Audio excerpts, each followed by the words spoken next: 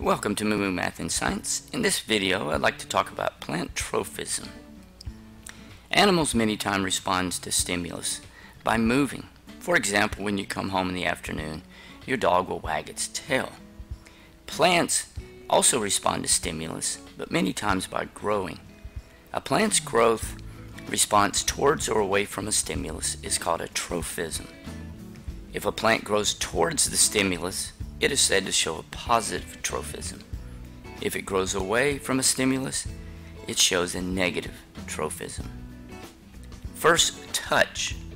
Some plants have what is called thigmotropism. For example, stems of many vines such as grapes and morning glories show a positive thigmotropism.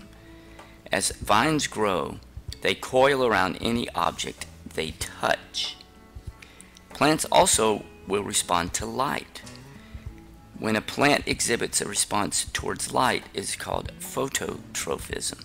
The leaves, stems, and flowers of plants grow towards the light. Take a look at these plants growing towards light.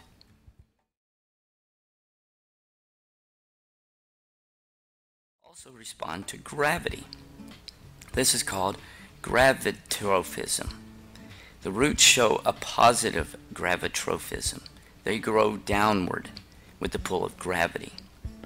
Plants are able to respond to touch, light, and gravity because they produce hormones.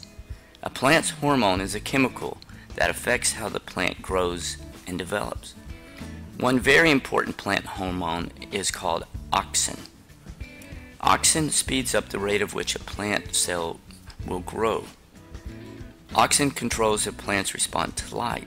When light shines on one side of the plant stem, auxin moves to the shaded side of the stem.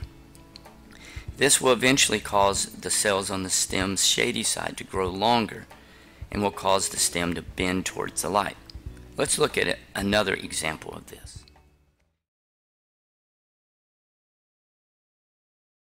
Anyway, tropism, how plants respond to stimulus. Thanks for watching, and Moo Math uploads a new math and science video every day. Please subscribe and share.